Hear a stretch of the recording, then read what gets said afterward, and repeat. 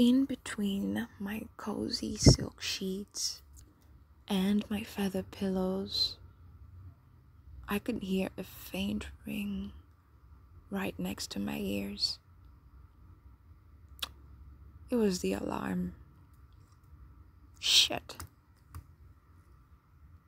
And the moment I opened my eyes, I felt a sudden surge of emptiness, uneasiness, and extreme sadness. I felt so worthless. I hate waking up these days,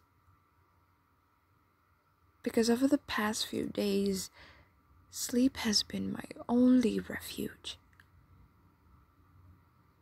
It has been the only moment through which I can run away from the sharpened claws of the truth. It's like I'm better off unconscious, because at least then I'm not thinking of the mess that I'm in.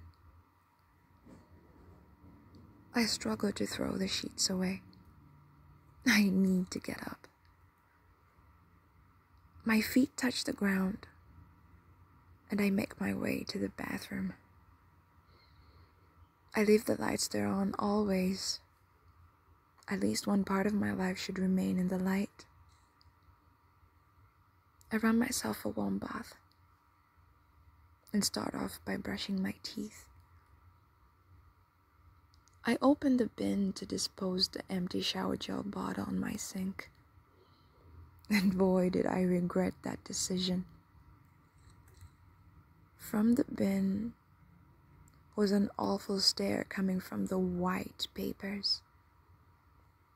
They came from the hospital a few days ago. On them were huge letters written in red, screaming HIV positive. Rage took over me. I threw the bottle in the bin. I'm staring at myself in the mirror now. All I see is dirt. And as usual, I drift off.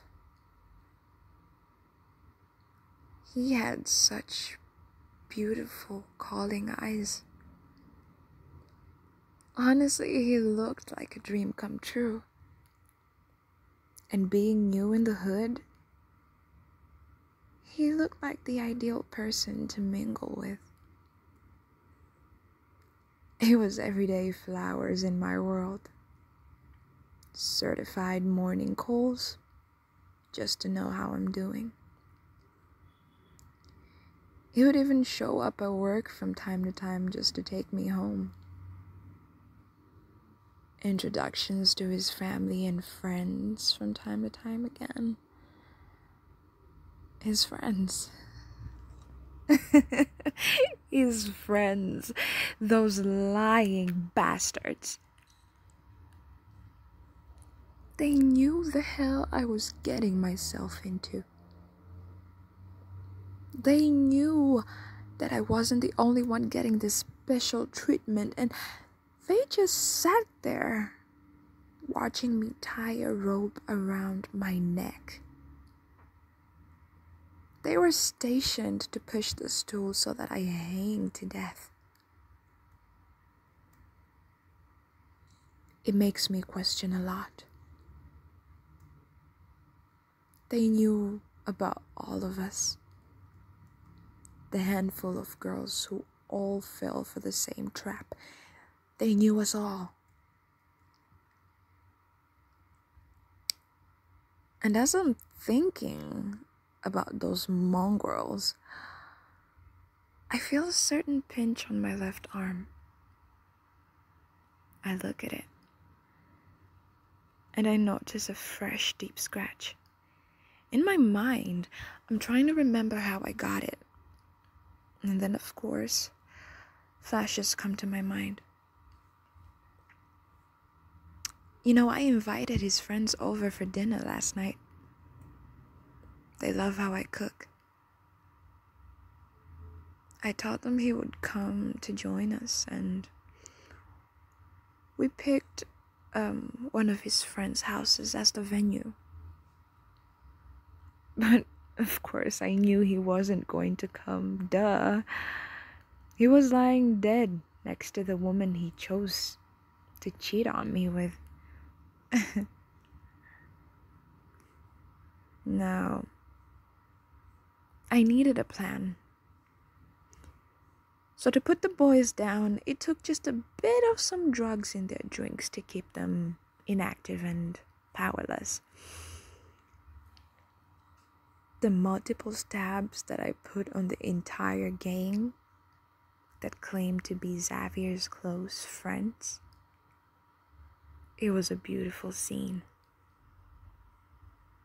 And of course, I saved the closest for last. Steve. He's the one who tried to hold my hand so that my sharp knife didn't penetrate his flesh. Of course, he scratched me in the process, but he wasn't able to save his bowels. Amongst them all, I detest him the most. He consoled me and promised to defend me. And all that time he knew that his loyalty belonged to Xavier and not me. If I were his younger sister, falling for such a hoe of a man, would he let me be? Would he have not intervened? Because of him, my purity was taken and destroyed by a lame excuse of a man. My spirit was dirtified by the strains of countless other spirits. I went through hell watching endless slides of different women share a part of my life forever. And him? He took part in making it all seem okay. He consoled me and made me feel it was a phase. Other times he even declined knowing anything about it. But he did. Oh yes, he did. He did because he was close friends with them all.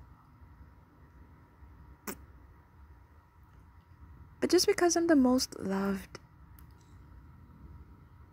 didn't mean that I had to withhold the dirt. It didn't mean that I had to endure the pain. It was toxic. I already loved him too much. So I couldn't just walk away. I would always keep coming back. It was too late to move on. I would always just keep making myself the fool. But you know what? My pride is worth more. I remember we promised each other the famous "until death do us part." Well, I guess death finally did. Now, I will go to my baby. I will live a stress-free life. I will be happy. And my dear daughter will never have to find me crying alone in the bathroom again. She will be the most jovial baby there will ever be, and I will use the rest of my life to make her happy and be the mother and father that she never got to have. I pick up my 2 plane tickets. I drag my bag outside.